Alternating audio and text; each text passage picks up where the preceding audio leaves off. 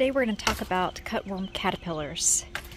As you can see, some of my corn got decapitated from cutworm caterpillars.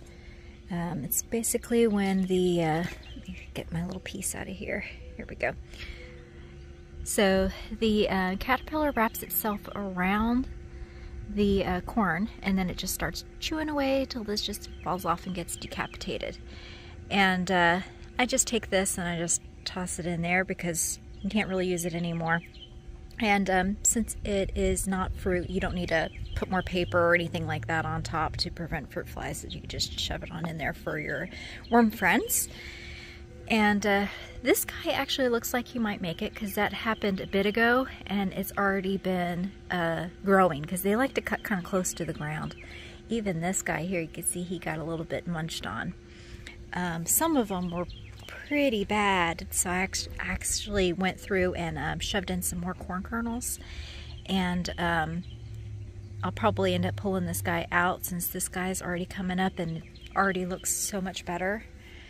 This guy got decapitated all the way down to the bottom too, and he's already coming back too, so I think that these guys will end up being okay.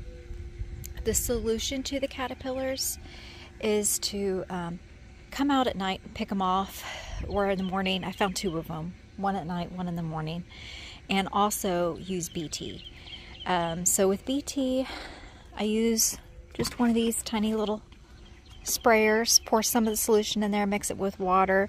I'm keeping this somewhat in the shade. I should actually probably put it in the garden shed. That way I can reapply.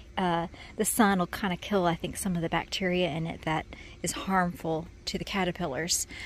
So when they chew a little bit on here, it'll kill them. And so when I go ahead and spray these, I go ahead and spray the rest of the garden also to prevent any caterpillars. Certain things that I will not spray would be the parsley. The parsley is a host plant to a butterfly. I don't mind if this gets munched on. It grows nice and full. I'm not going to eat it all the way through. So certain things you can avoid spraying.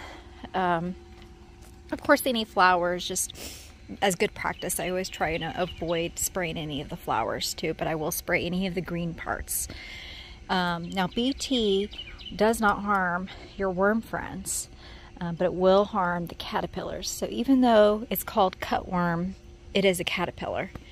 And then when you find them, just put them in your little bird offering bowl like I did. Or you can throw them over the fence for other birds if you've got woods. Or you can feed them to chickens if you do have chickens.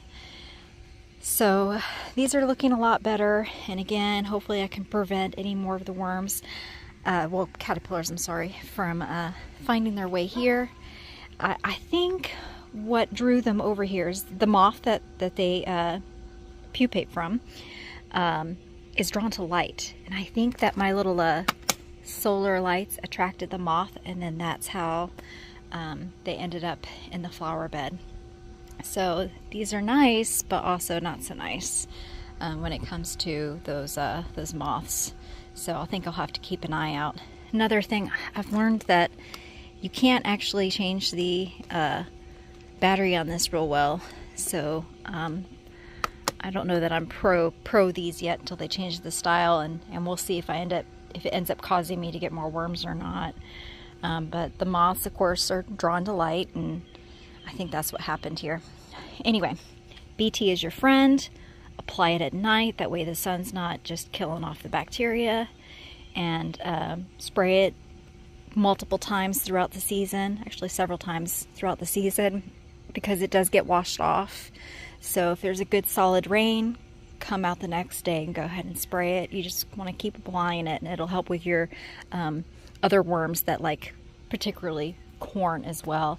There's other caterpillars like the hornworms that like tomatoes, so you want to pay close attention to your tomatoes as well, with making sure those are nicely sprayed.